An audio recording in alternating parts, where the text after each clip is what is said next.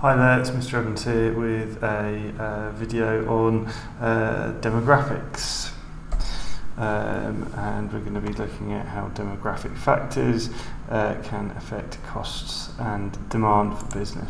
So what is demographics? Demographics is the study of populations, and we can study populations in terms of age, gender, the race of people within the population, the size of households within the population, all sorts of ways that we can examine different populations. Just gone on to the Office for National Statistics and just taken off a few graphs to illustrate a couple of points.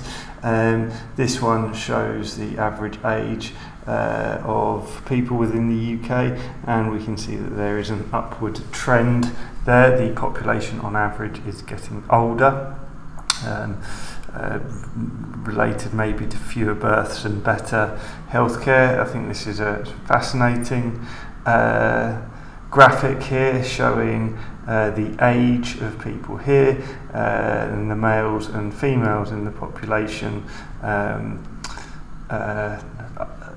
along here. Okay, so you can see where the bulges in population are. And the final slide here showing immigration into the UK, emigration from the UK abroad, and then when we subtract the emigration from the immigration, that gives us our net migration figures.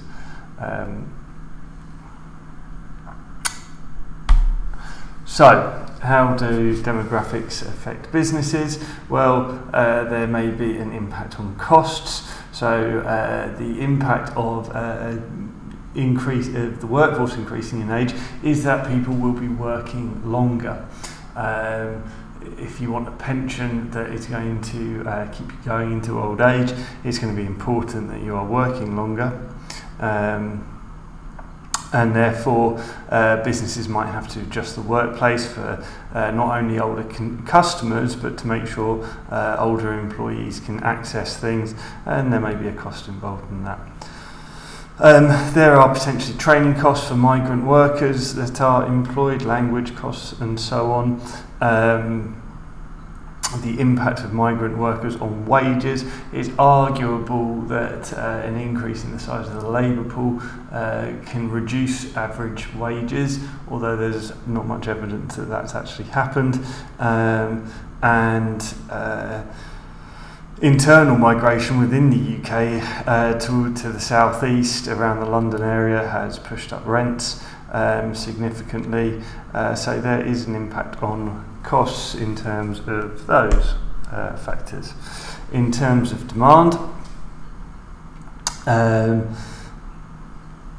goods and services demanded by older consumers. Okay, if you're a business supplying goods and services for older consumers, I would say that given the potential size and increase in growth in that market, that would be a good market to be in. Those services such as healthcare and older consumers tend to be a bit wealthier, so maybe some luxury products may do quite well. Demand for products for consumers from ethnic minority populations. Okay, so if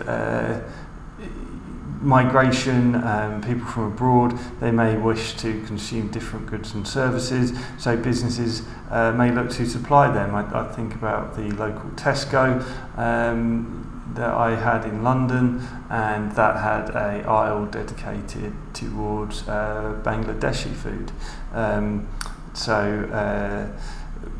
Supermarkets often are aware of changes in their population, the ethnicity of people in that area, and may well adjust their product offering to suit local demand.